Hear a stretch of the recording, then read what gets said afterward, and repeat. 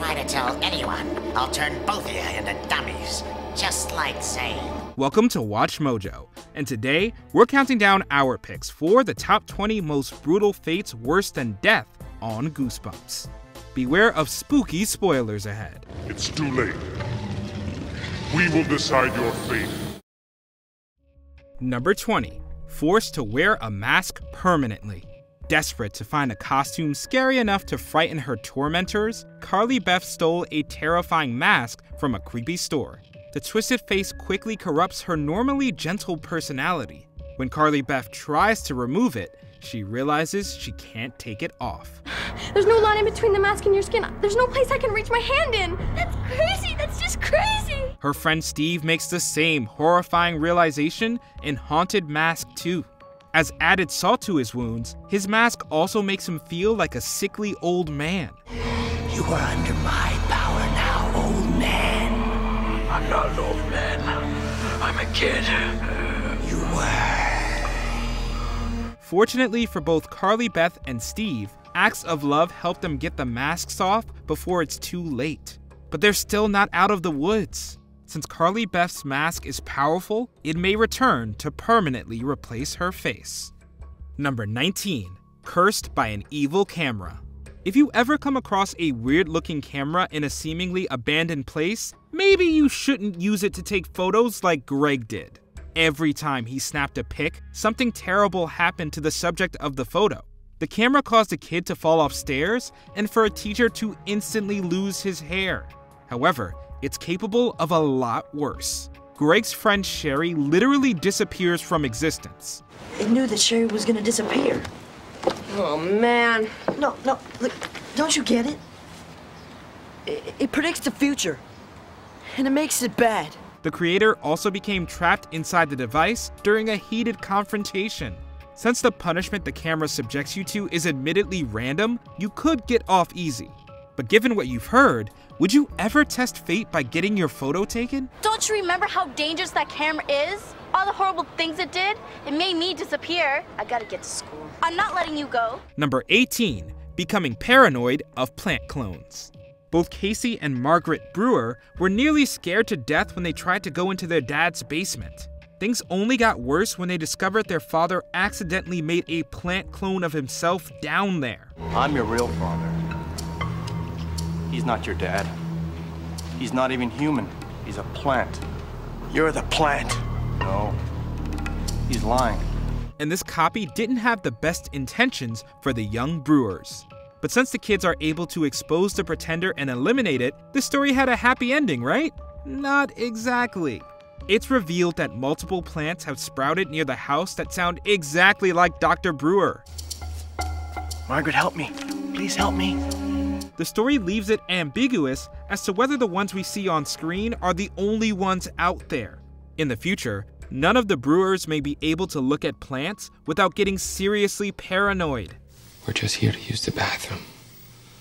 And then we're just gonna leave. I hope that's okay. Number 17. Mutated against your will. Few characters were more deserving of their terrible fate than Jacob Ritter. I'm not gonna let you throw away all our hard work just because you don't have the guts to see it through. You can't just leave us on this island, Ritter. This is insane. Have a nice life. What's left of it. This lab assistant tricked people into taking a serum called D13 that mutated them into inhuman creatures. To make matters worse, he tried to pin his crimes on an innocent doctor. Ritter's attempts to get rid of all the witnesses turns out to be his undoing. After they expose that he's responsible, the mutants hunt him down and force him to drink D13. Ritter proceeds to grow gills and becomes marketed as a sideshow attraction. It's unclear if his captor will ever let him go. And although there's an antidote that can reverse the process, there's no telling if Ritter will ever get it. What do you think happened to Ritter? Yeah, he sort of disappeared after those fish people got hold of him. Number 16. Playing piano for eternity. Jerry's music lessons take a turn for the creepy when a disturbing teacher starts obsessing over his hands. But with hands like these, I'm sure you'll be a perfect student. Shortly after a very questionable lesson, a ghost arrives and tells the kid to stay away from the instructor. Unfortunately, Jerry's parents force him to go back to the terrible school. The kid then learns that an unhinged inventor named Andrew Toggle is trying to take his hands. Although Jerry escapes, the adult doesn't get off so easily. The ghost that warned the kid reappears and forces Andrew to play the piano for eternity. All the while, she doesn't allow breaks and constantly criticizes him. Our hands are cramping at the thought of this cruel and karmic punishment. How much longer? Till eternity, you lazy boy. Number 15. Being stuck as a shrunken pet. Either you tell me what I want to know, or the next time you see your nephew, he'll be wearing a much smaller hat. The Hollings family wanted to control the power of Ka-Li-A, aka jungle magic, for themselves. So, they attempted to force a kid named Mark and his aunt into helping them attain power. But by the end of the story, Mark uses the power of Ka-Li-A to escape, and all three members of the family are shrunken to a tiny size. Mark decides to keep them imprisoned within a small tank in his room. Please give us something. We need something. This is please. Calm down.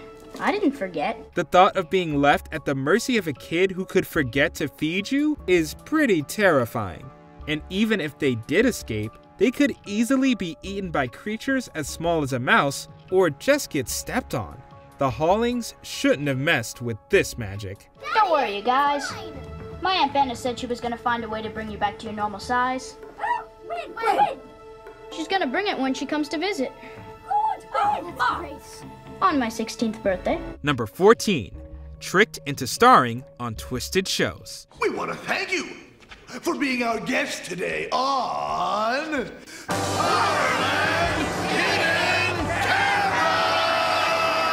What should have been a fun family outing to an amusement park turned into a roller coaster of horrors for the Morris family. Eventually, they learned that they kept getting scared because they were on a hidden camera reality show for monsters. While the kids try to leave when they get a chance, the parents push their luck and agree to star in a game show. No, wait. Just, I don't think it would hurt to just play the game. This decision leads to the quartet being threatened and hunted.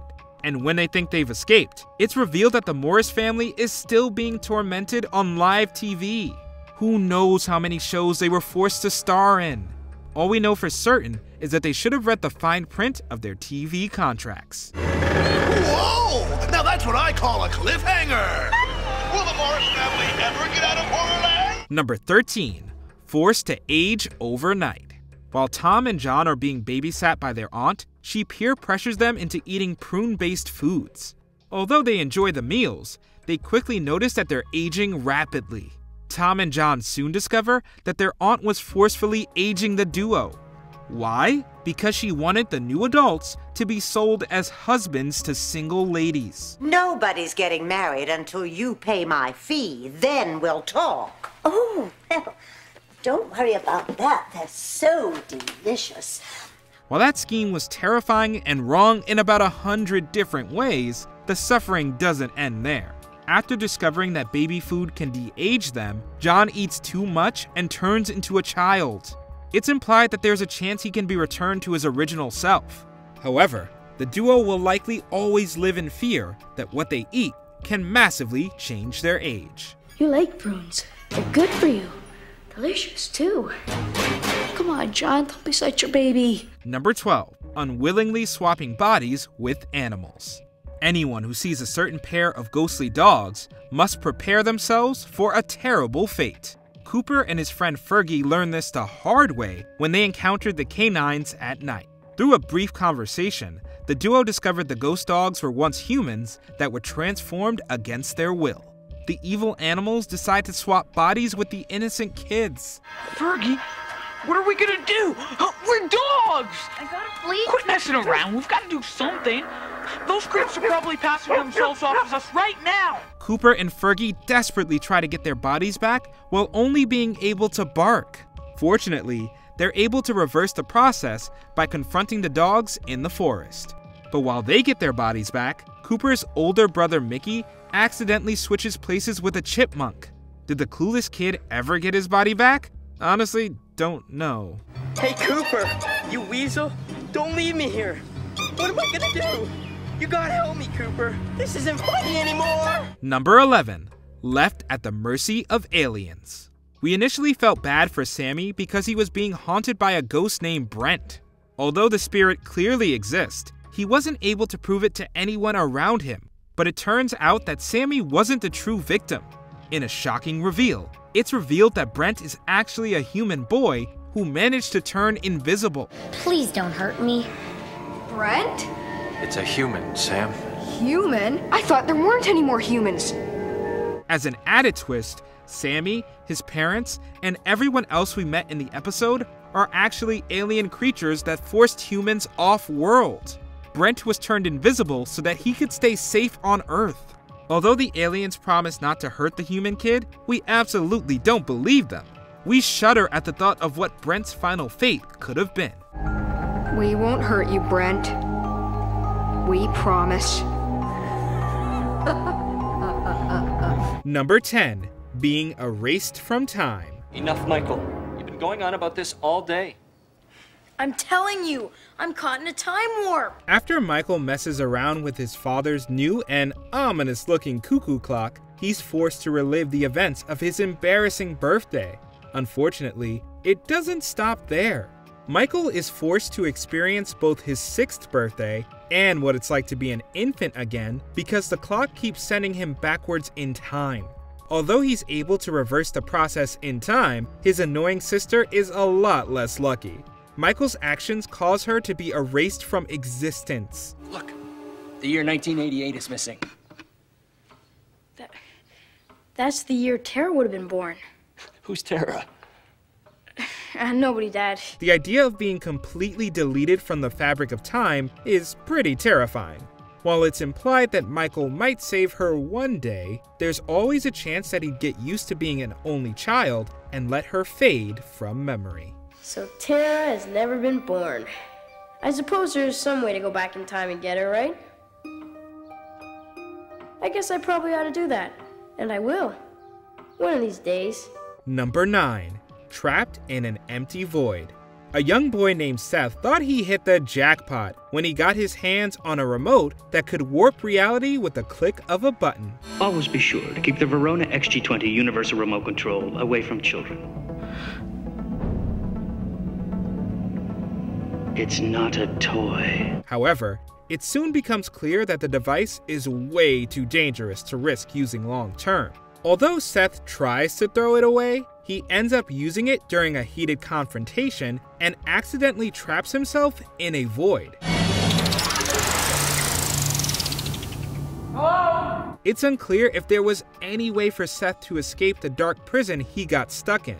While he wasn't exactly the most virtuous character, he didn't deserve this seemingly permanent fate. Seth may have been forced to live out the rest of existence without a TV or human contact after he misused this powerful device. We hope you enjoy your new Verona XG20 Universal Remote Control. If treated with proper care, it will bring you a lifetime of enjoyment. No, Tony, wait! Number 8. Transformed into a magic show rabbit. What's that? It's a measles magic bag. You stole it? Yeah, I took it from his dressing room. We'll see how amazing he is without it. Since a magic enthusiast named Tim couldn't afford to buy his own tricks, he stole a bag from his favorite magician. He soon discovers there's a talking rabbit inside it that used to be a man. After Tim helps turn the hare human again, it's revealed that he actually helped an evil magician named L. Sidney get his body back. Aren't we having fun yet? The great Timothene is far too valuable to lose. Besides, we had a deal, remember? I need you in my act. The twisted sorcerer immediately turns the boy into a rabbit. Being transformed into an animal against your will is horrible enough. However, the fact that Tim now has to be a part of potentially dangerous magic shows makes matters even worse. The rabbit boy has no idea if the next performance will be his last. Don't worry, Tim. I'll think of something. I'll get us out of this. Number 7. Given to ghosts forever. Just 1 hour. If you can make it for 1 hour, you're in. They call it the House of No Return. worth. Anyone who wants to join the kids group known as Danger Incorporated has to prove their worth by staying in a haunted house for an hour. After the 3 members of this alliance force a young boy named Chris into the house, he encounters the ghosts of a couple who want to take care of kids. When the trio tries to save him later, they realize they fell right into a very spooky trap. Chris won his freedom from the ghosts by promising that members of Danger Incorporated would take his place. What kind of a bargain was it? He promised that if we let him go, 3 children would take his place. 3 for 1 trade. The kids definitely deserved a heaping dose of karma after what they did to a prospective member, but their actions ensured that they would be imprisoned by spirits until they became ghosts themselves. Are you gonna let us go? Let you go? We can't let you go. We're a family now. We love you. And we're going to love you. Forever. Forever. Number 6. Stuck with bad luck forever. Shortly after moving into a new house, Kat discovered an old sponge underneath the sink. Unfortunately, this innocent kitchen item was something far more sinister, known as a gruel. This being's presence causes Kat to have nothing but bad luck. Since it fed on her misfortune, it got stronger whenever something terrible happened. And Kat couldn't even give it away because pawning a gruel off to someone else would cause her to die. If the owner gives the gruel away, the owner dies. I must be the owner. I'm the one that found it. This unlucky kid was sentenced to a life living with this ominous creature solely because she looked under her sink. Although Kat finds a way to keep it in check, the last scene suggests that her bad luck will still persist. What is it? A potato?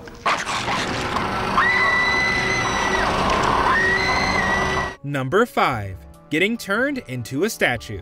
In exchange for performing a good deed for a mysterious woman, Samantha is allowed to make wishes. Make your first wish.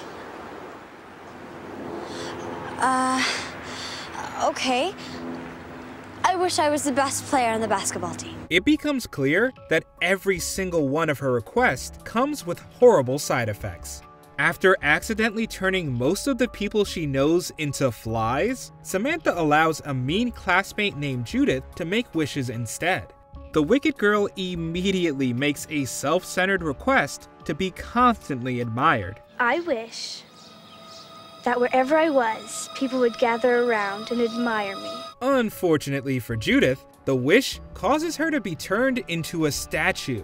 While her stone facade is constantly smiling, we have no idea if she is still conscious. One stray wish may have led a mean girl to have her terrible fate permanently etched into stone. Oh, look, how beautiful. It's lovely. Yes! Number 4. Being replaced by an evil mirror clone. We could do experiments.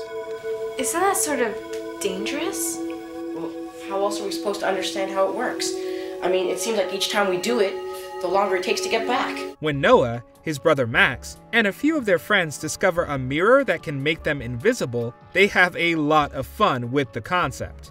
But the magical piece of furniture quickly becomes no joke. It turns out that every time they go invisible, they risk being replaced by evil versions of themselves that live within the mirror. They can't hear you. You can't escape me now, Max. It's switching time. One by one, we will bring you here. While Max is able to fight off his clone, Noah isn't so lucky. His evil reflection is able to sneak into the real world, while the original is left trapped within the mirror. Since the evil Noah knows how to stay out of the reflective dimension, the original might have to spend an eternity reflecting on his invisible mistakes. Since when did you start throwing with your right hand? Noah? Number 3. Finding out you live in an ant-dominated world. I've got to do something. There's no way you can hurt me. I'm twice as big as him. During a bug-themed Goosebumps episode, the audience is led to believe that the big twist is that a boy named Dave accidentally caused giant ants to attack his town. When it's revealed that he just dreamed up that scenario, the real nightmare begins. Dave wakes up to find that he actually lives in a world ruled by giant ants. I know what you're thinking. Mr. Lance! You're thinking if things had been maybe just a little bit different, we'd be the dominant species. The titanic insects also barely drop enough food to go around for him and his neighbors. Since the ants are both intelligent and powerful, it's unlikely the humans in this world will ever be free. Dave will always have to deal with the worst insect infestation of all time. I dreamt that things were different. And ants were so small you could fit 1,000 of them in one hand. And it was your job to kill them. Don't let them hear you say that. Number 2. Discovering you're a robotic guinea pig. That is the tram for the new Shocker Studios tour ride. You mean the tour is going to open? Yes, and you are going to be the first 2 kids to ride it. Erin was initially excited to test out her father's horror-themed park ride with her best friend Marty. But once it becomes clear that all the monsters in the attraction are real, the duo struggles to get to safety. When Erin finally reaches her dad, he reveals that she and Marty are robots he designed to test the attraction.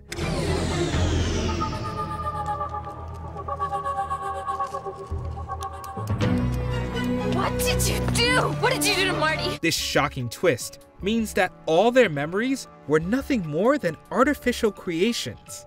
Additionally, they'll never be able to grow up and can be deactivated if someone figures out how they work. It turns out that the most terrifying aspect of the brutally real attraction was the fact that Erin and Marty were literally designed to test it. We don't want to be deactivated. Do we, Marty? No.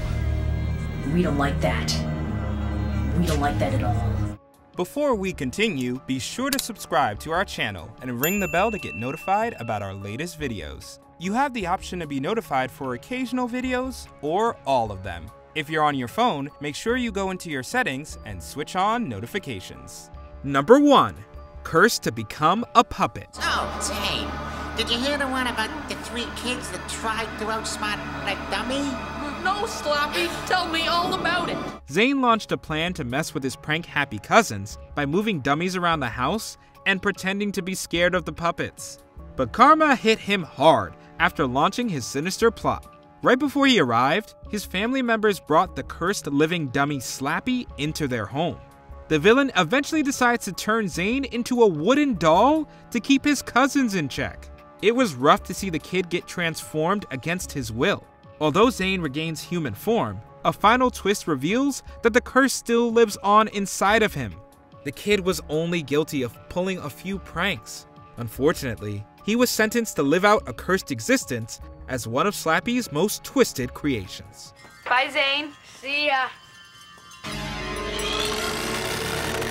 Which of these terrible fates gave you the most goosebumps? Scream about them in the comments below. Ah, the cruel hand of fate. Excuse me? Did you enjoy this video? Check out these other clips from WatchMojo and be sure to subscribe and ring the bell to be notified about our latest videos.